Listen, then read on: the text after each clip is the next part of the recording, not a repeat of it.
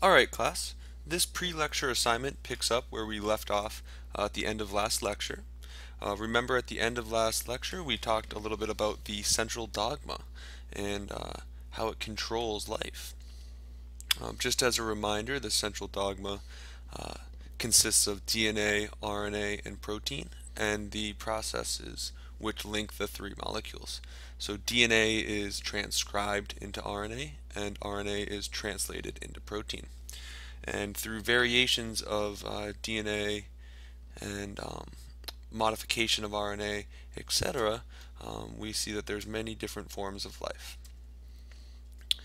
all stemming from the same exact nucleotides and processes. Okay, so now we're going to dive into the specifics of the central dogma, starting with DNA. I'm sure you're all familiar with this image here um, of DNA. DNA, of course, stands for deoxyribonucleic acid, and this name actually provides some insight onto the molecular makeup of DNA. So deoxyribo is actually referring to the ribose sugar that is part of the backbone of DNA, and deoxyribo means that the ribose actually is lacking an oxygen that normal ribose would have, if you will. Additionally, the DNA backbone has a phosphate group. These phosphates actually connect the different sugars together, which is what forms this strand that you see here on the outside. That's made up of the sugars and the phosphates, commonly referred to as the sugar phosphate backbone. Now, if we look at this figure here, you can see that there's some connections between the backbones, and these connections are actually the nucleotides. So going back to what DNA stands for, deoxyribonucleic acid, uh, these connections these connections here are the nucleotides, uh, which is part of the name. So what are these nucleotides, and what do they do? Well, let's zoom in on this image here, often referred to as a ladder. You can see the sugar phosphate background I was talking about. The P's here being the phosphates, and the S's being the deoxyribose sugar. And these nucleotides are making up the rungs of the ladder. So the different nucleotides are usually represented as A, T, C, and G. And if we look over here, you can see that that stands for guanine, cytosine, adenine, and thymine.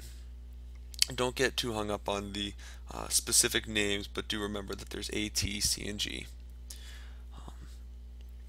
And we'll talk about uracil here in a minute. So, the one strand that you saw on the previous image here has its complement strand, which is this one on the other side. And what makes it a complement strand is the way that the nucleotides bind with each other. So there's specific properties of these molecules that cause them to favor being bound to a particular other nucleotide. So that's why you can see here the A's bind to T's, and G's and C's are paired together.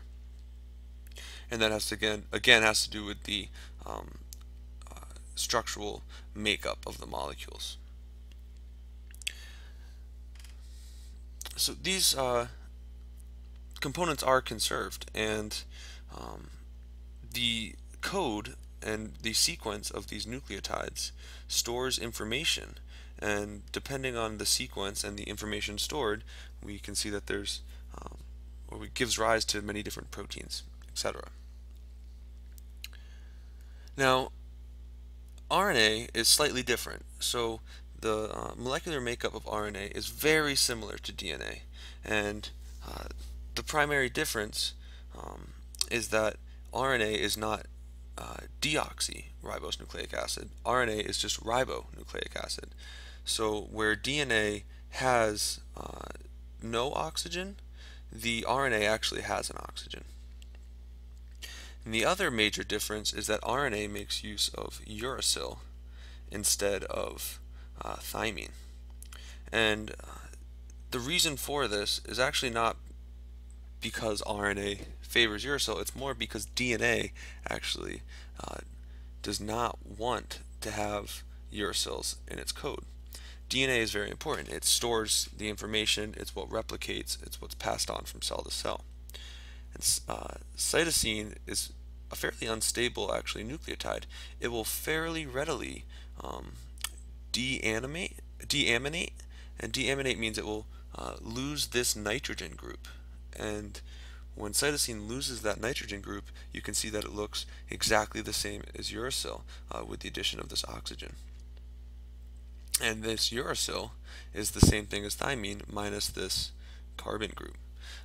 Don't worry about those specifics. Just know that DNA doesn't want to have uracil in its code because uracil and cytosine are so similar, and they readily are converted from each other from one another. So if DNA had uracil, it would and a cytosine spontaneously converted to a uracil, the information stored in our code would not be conserved as well as it should be, and mistakes could happen, mutations could arise, and the information stored would be very unstable. So that is why DNA does not have uracil, and RNA can be distinguished from DNA because it does have a uracil. Alright, now we're going to take a moment to ask you some questions and have you answer some questions because I just presented quite a lot of information. So, on the next part of this mini assignment, you'll have some questions to answer.